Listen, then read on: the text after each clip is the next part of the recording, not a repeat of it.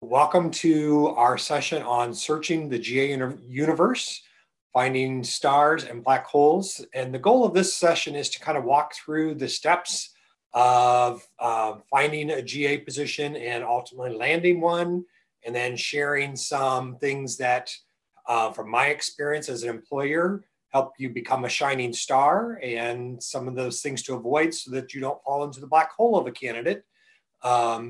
And we've got two experts joining me who have recently gone through this experience, and they will be sharing a lot of their personal stories as far as things that they encountered along the way based on the parts that we're going to be talking about, and sharing their advice and wisdom from going through this process not that long ago. So I'm going to jump in and finish the introduction of who I am, and then I'm going to turn it over to Katie and Andrew to introduce themselves before we get going. My name is Nordyke. I'm the Director of Residence and Greek Life at the University of Central Missouri. In that role, I'm responsible for all of the staffing of our residence life and housing program, which includes 10 to 15 graduate assistants, as well as all the undergraduate staff and the full-time staff. I also work with our College Student Personnel Administration program in terms of helping our graduate students in that program find assistantships. So not only do I have responsibility for the 10 to 15 graduate assistants in housing, but typically work with student activities, the student union, and other campus offices who are looking to fill their graduate assistantship positions with students in our CSPA program. I'm going to have Katie and Andrew introduce themselves, and then we'll get started. All right, I'll go first. Hi, everyone. My name is Katie Dobrydney. I'm a second-year graduate student at the University of Central Missouri in the CSPA program. I'm currently serving my graduate assistantship as a residence hall director. I oversee 2 buildings. And I'm also one of the moderators for the EPSA sessions, although not this one. I am coming to UCM from Northern Arizona University, where I worked in housing for 3 years. Andrew, over to you. Awesome. Thank you, Katie. So very similar response and position titles to Katie, but my name is Andrew Corse. I am also a second-year College Student Personnel Administration, master's student at the University of Central Missouri. I work as a residence hall director, also much like Katie, overseeing 2 buildings this year. And I previously came from Pacific Lutheran University out in Tacoma, Washington, where I studied theater and music, and worked in housing and residence life for 3 years as well. That led me here. Great. So in keeping with our Exploring the Universe theme, we're going to break this down into steps that are involved in our exploration. So, and Katie is our driver this morning, and Andrew will be monitoring the chat room. So please add your questions in the chat room, and we will have time at the end to get to those, as well as if we run out of time, we will have them so that we can respond to them. But Andrew's going to keep an eye on that for us as well. So obviously the first step is determining your mission. You can't go on an exploration without knowing where you're wanting to go. This mission really is about self-exploration and a lot of questions you need to ask for yourself. Are you looking at wanting to start your experience in student affairs, higher education in a full-time role? Or are you looking at pursuing your education and getting a master's degree first? So what are the steps that make sense for you personally in terms of how you want to begin this mission? If you want to pursue your master's degree, what area do you want to pursue your degree in? Is that a College Student Personnel Administration degree? Is that a counseling degree? There are a lot of options in terms of how you enter the field of student affairs and higher education regarding your master's degree. So you have to ask yourself, what are you looking for in terms of the degree program that you are going to pursue your master's in? Where and what type of institution would you want to obtain this master's degree in? Is it a public or private institution? Is it a large or small institution? Is there geographic areas of the country that you want to pursue or you need to stay located in? So a lot of research regarding the type and location of the institution are part of the self-exploration process. Where do you want to go? And I was talking about this briefly, but do you have geographic limitations? Do you need to be in a community that is a large urban community for transportation issues? Distance to family, is that a factor to you in terms of where you pursue your master's degree? So a lot of personal circumstances that will drive the decision that you make. The next area is, do you want to have an assistantship while pursuing your master's degree? Obviously, there's a lot of benefits of having an assistantship while pursuing your master's degree in terms of financial assistance for the cost of your education, possibly some housing assistance, and usually some kind of small salary while you're pursuing your education. But if you want an assistantship, what area do you want to work in? What types of experiences do you want to get out of that assistantship? What particular responsibilities are you looking for in that assistantship? And what do you want that assistantship to do to position you for that next step after obtaining your master's degree? So these are just some of the key questions, but this is the most important step in beginning this exploration is your self-exploration. You have to understand these answers for yourself because in the end, this search is all about you. And I'm going to turn it over to the experts to share a little bit about how they answered some of these questions. All right, I'll go first. Let's see here. When I was first diving into the graduate school search, I didn't really know exactly what I wanted. I was just generally interested in all of it. And I found myself looking at programs that were like counseling, policy-based, administration-based, like student affairs-based. I was really looking at all of it. And it wasn't until my supervisor sat me down and said, Katie, you're looking at two polar opposite programs. What are you actually going for? And it wasn't until I started talking with other hall directors that they were like, you need to figure out what you want. Where are you willing to go? What are you actually interested in? And so for me, the right fit was finding a generalist program like CSPA because I'm generally interested in all of it. I'm not specifically interested in counseling. For me, I knew what job I wanted. I wanted to be a hall director and I wanted to be able to find a degree that would help me get there. And so for me, the graduate assistantship was the big draw for me. All right, I'm going to chime in on this one too. This is good, certainly the slide that we'll talk about today, I think that resonates the most with me. Is this is where I had the most internal discussion with myself and internal development throughout my process. So I started actually out of undergrad with a ton of passion. I knew that I wanted to work in housing and residence life. And I went gung-ho towards a full-time search immediately. I had so much passion and so much energy and spent most of my time applying for full-time roles within different universities and college campuses. But I think the more I went through that process, the more I came to and continue to develop and came to the understanding that I really wanted to be pursuing a master's degree as well as getting that experience or that full-time feeling of experience so I could be feeling satisfied doing the work that I knew that I felt passionate about while still investing myself long-term. Something I found while going on my journey and applying to different full-time jobs originally was so many institutions, while they would take people who had bachelor's degree, also really wanted you to have that development and that experience with that master's degree as a candidate, right? So I settled on a master's degree program here at UCM specifically that allowed me to really feel as if I was getting both development towards my long-term goal of working in housing and residence life as a full-time professional. So I could get the assistantship, right? They gave me that satisfaction of doing the work right, but I could also be developing myself and continuing to learn in a more formal setting, skills and things that I would not have necessarily gotten in undergrad. And then the other thing I want to speak to, we talked a little about like institutional fit. Sometimes it's okay to have an institution that isn't exactly like the one you came from, right? So I came from a small private liberal arts college, and UCM is a public mid-sized institution, very different geographic locations as well. So I personally really enjoyed the diversity of the different institutions that I've been able to be at now, as now that I'm leaving, I have more of a lens on what type of institution I'm looking for when I do apply for full-time positions. Thank you, Andrew and Katie. As you can see, they have experienced these exact questions and have reached the conclusion that they felt best for their personal circumstances at this present time. And they are asking these questions somewhat again, except for now they know they have a master's degree.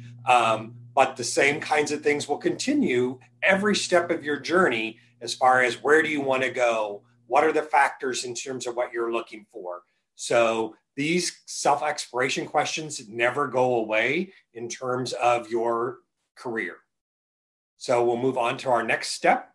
So obviously, this is a big galaxy. There are a lot of possibilities and opportunities out there. So we need to do our research on where we're trying to go within the galaxy. So the first and most of our research can be done via the internet now, which is great compared to when I was going through this process. You had to request catalogs and read all the catalogs and et cetera, et cetera. So this is much greater and easier to accomplish, this wide search now. First and most important is the big picture. So again, we talked about that institutional fit, and Andrew gave examples of that.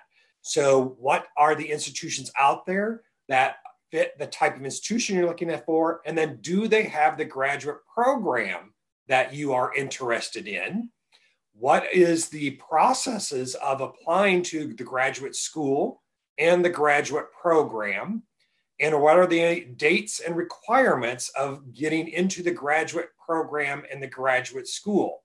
So those I lump into the big picture things, because if you do not know which graduate program and you don't understand the process for getting accepted to the graduate program and the timeline for the graduate program, you cannot get a graduate assistantship, because you have to be in the graduate school and in a graduate program in order to have a graduate assistantship. So that's why I lump those into the big picture category.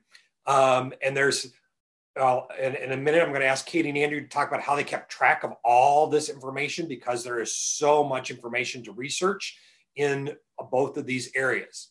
So after you've done your big picture search and research, it's then the assistantship. So those of you who answered, yes, I'm going to want an assistantship while I go through this process, it's researching at those institutions that have the program that you're applying for. Do they offer assistantships?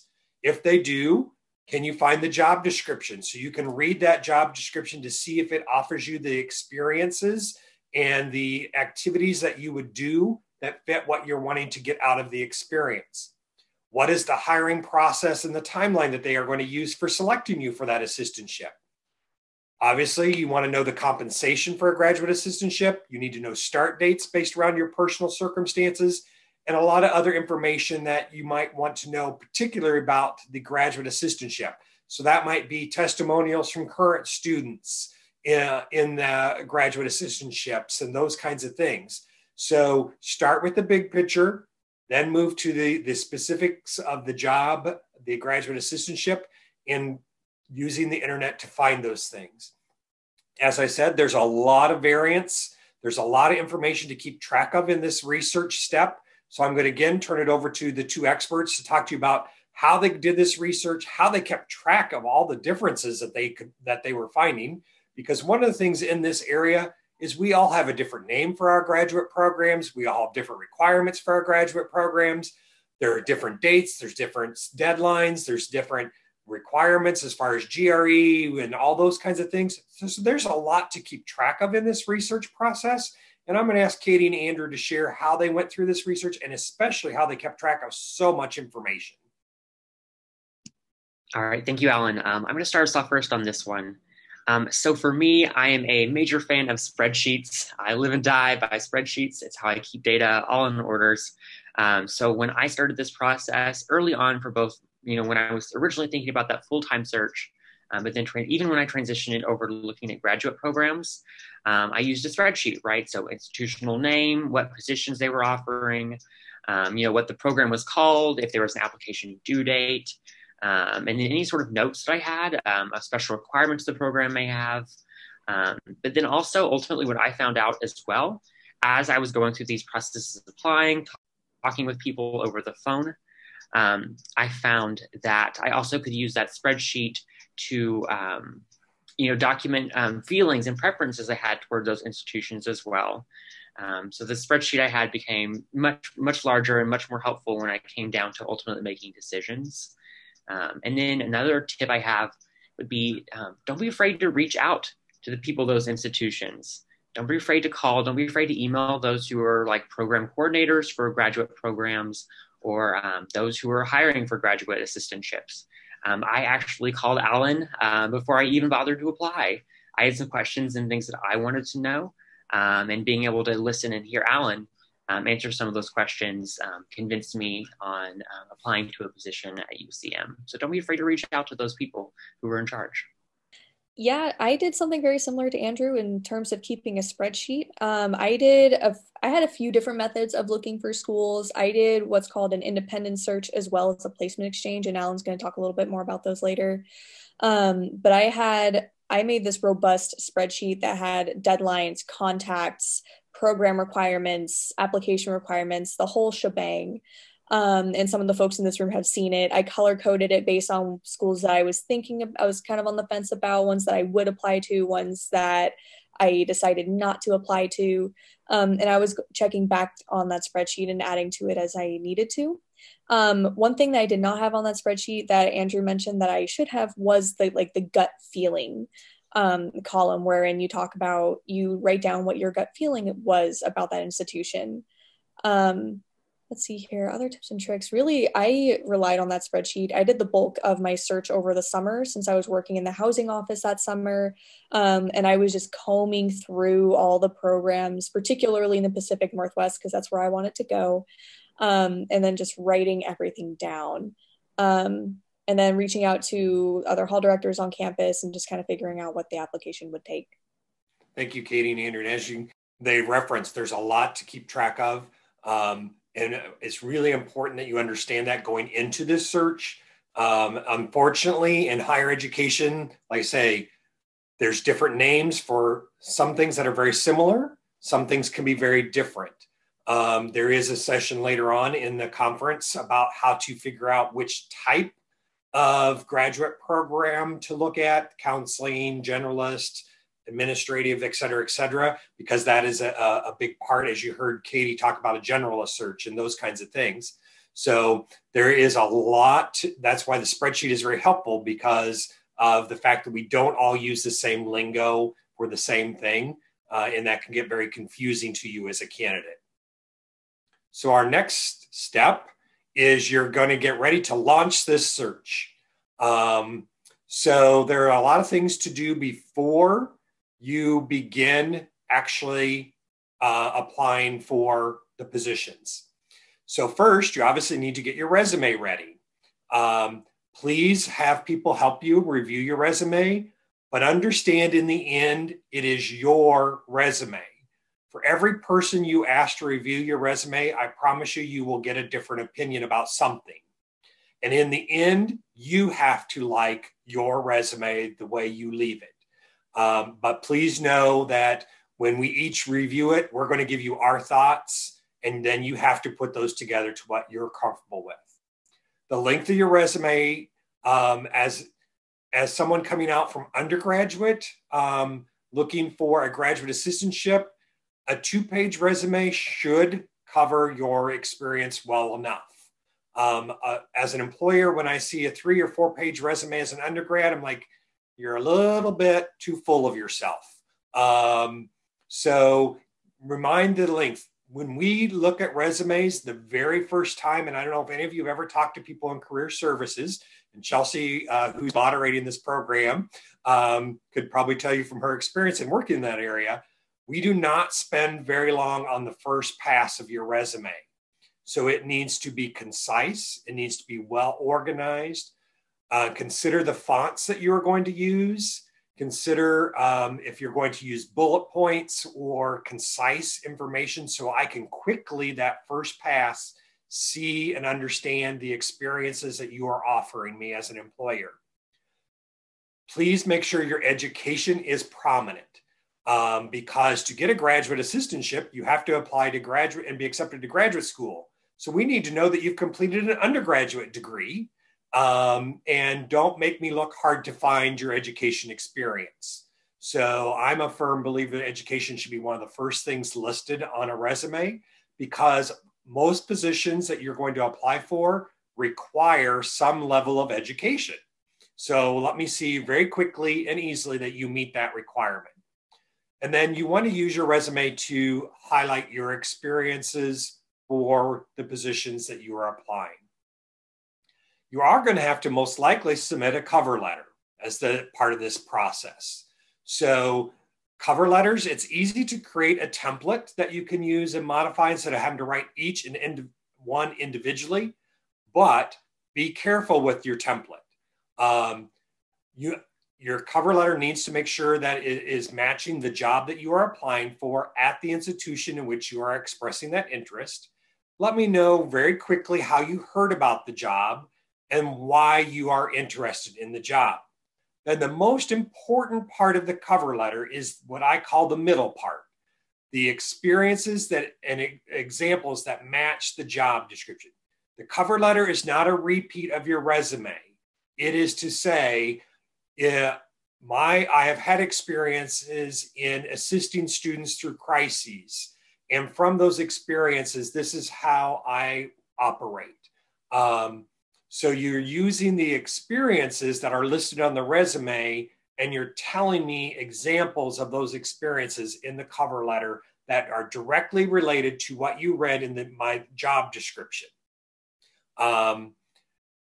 Again, the cover letter should be fairly brief. Should not be a 2-page cover letter, ideally 1 page.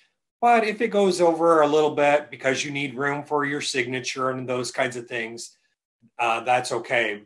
But not 2 full pages of all context and your signature squeezed in at the bottom of that 2nd page. And then make sure that you feel like you have been thorough and very accurate. The key ingredient here is, again, that accuracy, as far as if you're using a template to make sure you've covered all the places that you have made adjustments for which institution, which job, those kinds of things. The third part of getting ready for the pre-application is your references. You will be asked to have references. Your references will be contacted at some point.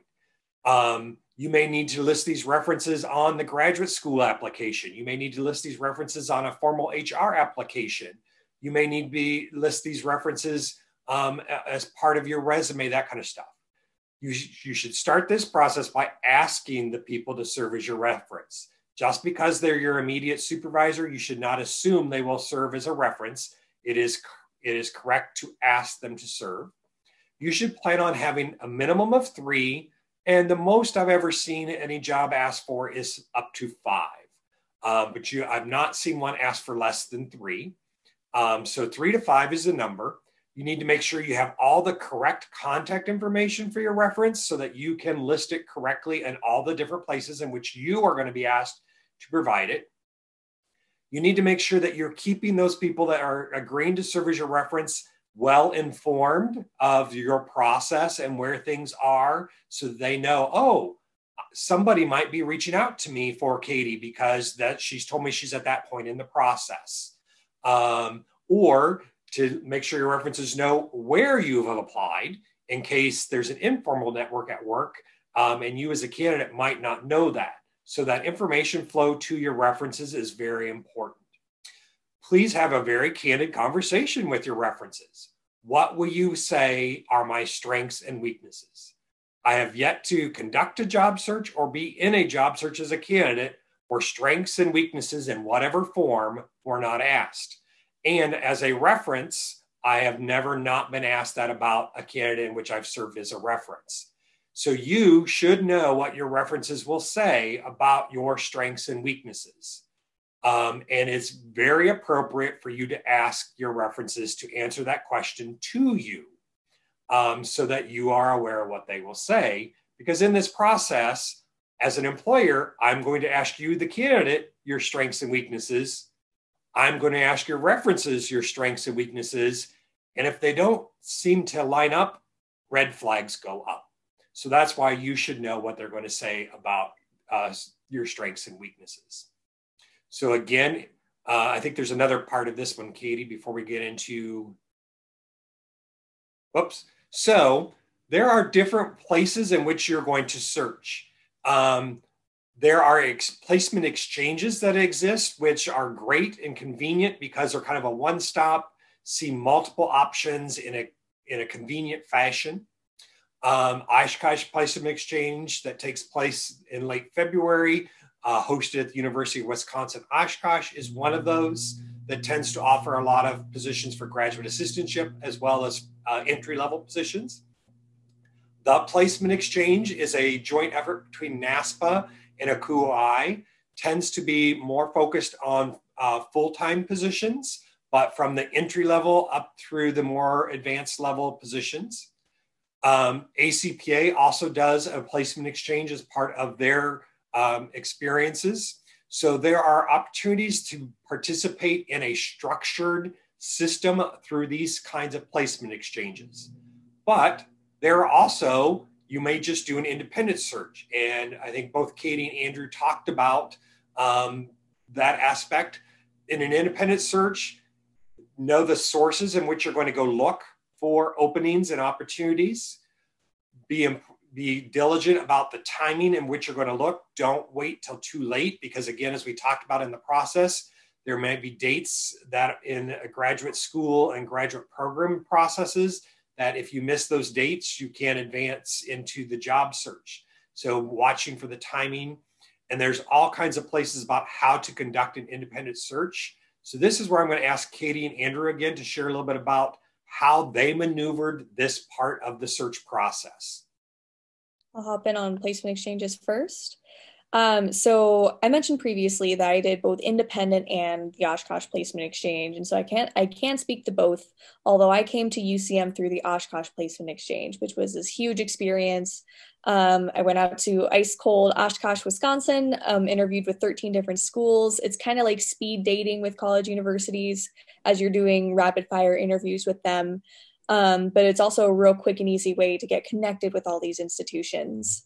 I did learn that for this upcoming year for OPE, they're not having a virtual component or an in-person component due to COVID, but they will still have listings available. And so they will still have OPE available to an extent, but it will not be the full experience this year.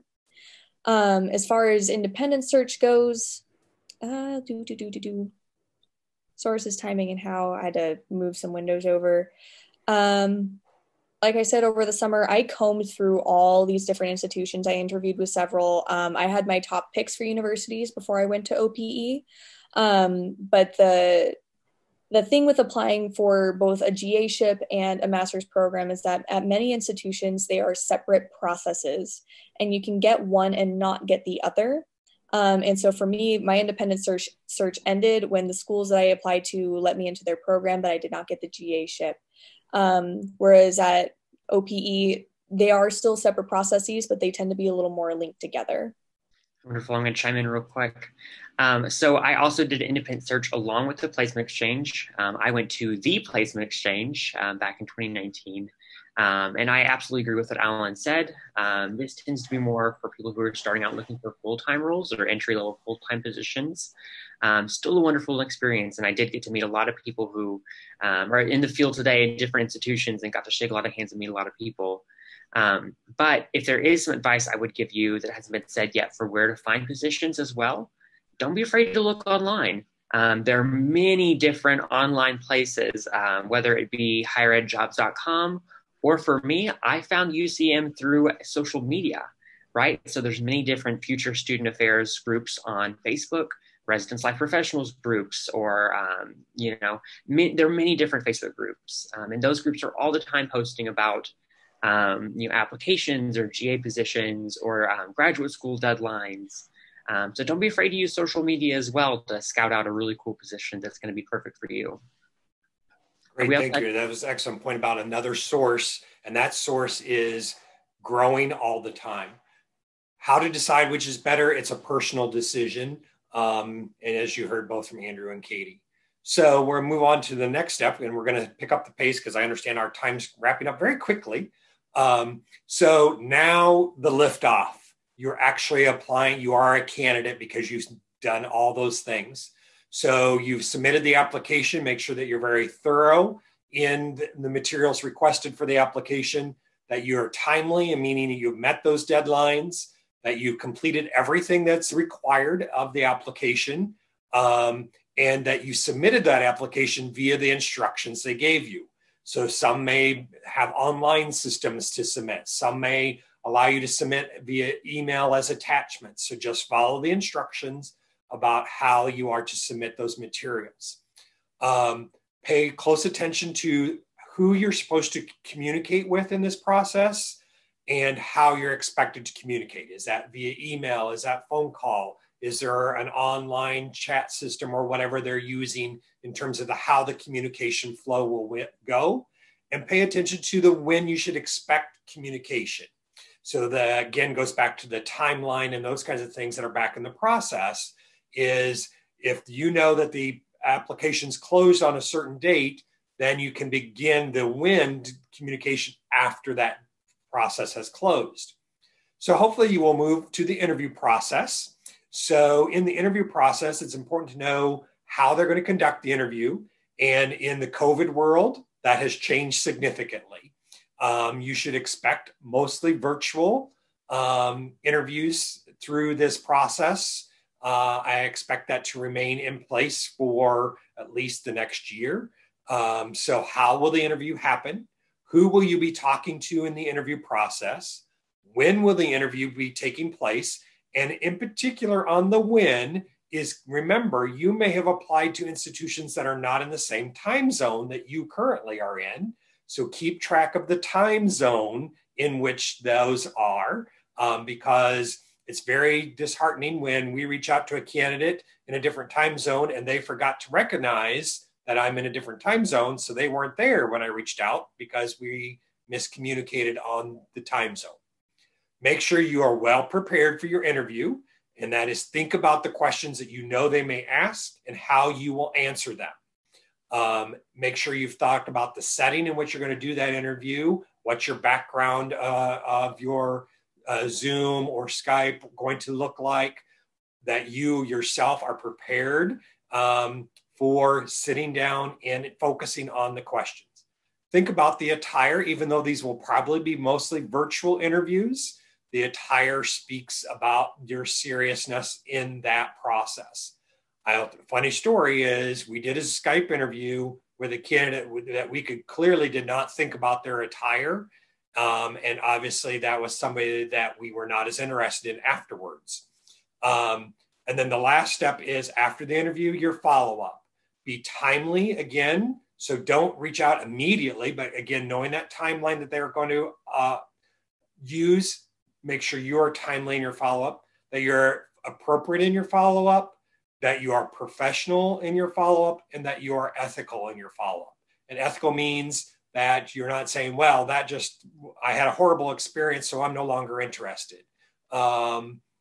So those are some key steps in the liftoff, and we're going to quickly move into the next step of the landing, which is concluding the job search. You're going to get offers, and you can only accept one offer. You may get multiple offers. So both in accepting and declining the job offer, most importantly is to be honest. And there will be positions that that just won't feel like they're right for you. The fit, that gut feeling that Katie and Andrew talked about, won't be as strong for some positions. And it's be honest to yourself, be honest to the employer.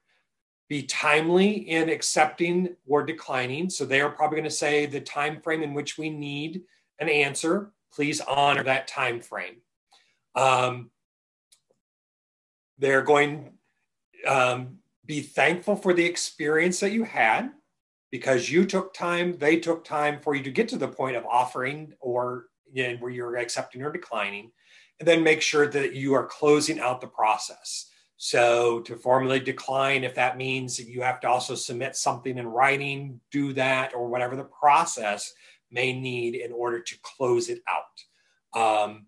And the key ingredient here is the timely, honest part. So those are some things that I would tell you in terms of concluding the search. We're quickly running out of time, so we're going to move very fast. These are things from my experience that make you a shining star in this process. And we've talked a little bit about these: the organization that you present, your timeliness, your thoroughness, how well prepared you are, that ethical. And what I mean in ethical is, as our keynotes talked about, this field, people know a lot of people.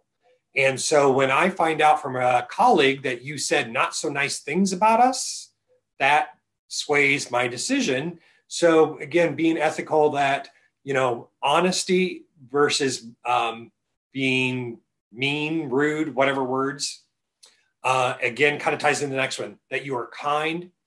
The key ingredient in this, that I can tell that you know who you are and what you are looking for. That makes a big difference in terms of where you stand with us as a candidate, especially as a graduate assistant, because you are young, beginning this journey. And when I know that you are as self-aware, that speaks volumes about you as a candidate. Be positive in all approaches and about yourself. And most importantly, be yourself. So don't misrepresent who you are and how you say things and what you say. Be yourself in that process. So what would make you fall into the black hole, the not so positive things of a candidate, which is our next slide? The underprepared. It really becomes quite obvious as an employer when a candidate has not done their research, has not thought about their answers to typical questions that we're going to ask, becomes quite evident and clearly does not advance you to the star level in the search process. If there's lack of attention to detail, this is where I talked about be careful with a template of your cover letter. I receive at least one cover letter every single year where they forget to change the institution name in the cover letter. Does not move them to the star level. So that attention to detail is important. The follow-up, both if I reach out to you and you just don't respond, that falls into the black hole. So please follow up with communication, even if it's to say thank you, but no thanks. I'm pursuing other options. And there are candidates who have been inappropriate in their attire. They have been inappropriate in the language that they use in the interview. And some of their self-behaviors have not always demonstrated the type of person that we're looking for to go into the field. Be very, very careful about gossip. As again, we've already talked about people, it's a high, strong network profession. And so what you say to somebody else may come back. So be very careful about gossip regarding institutions, regarding the people that you talk to in the interview process, that kind of stuff. Because if it comes back around, that does not advance your candidacy, it can lead to the black hole. So that was very, very, very quick. We're going to end the session, and unfortunately, I think we're going to be out of time to take questions, but we will respond to those in the chat. So I'm going to let Katie and Andrew give you what they would say as the great opportunities that exist. And we thank you for participating, and those that are going to be watching this session later, we thank you for your interest. You will see the last slide has all of our contact information. Do not hesitate to email us with further questions or anything that we can do to assist you in this process. You have our email contact there. So we're going to end real quick with Katie and Andrew parting words. I'm going to start us off then. I would just say, believe in yourself more than you think. It's a crazy long process, but it's also a crazy exciting process. So believe in yourself, have faith, show a little passion, and be excited. It's such an exciting time of your life. Yeah. And in addition to believing in yourself, trust your gut.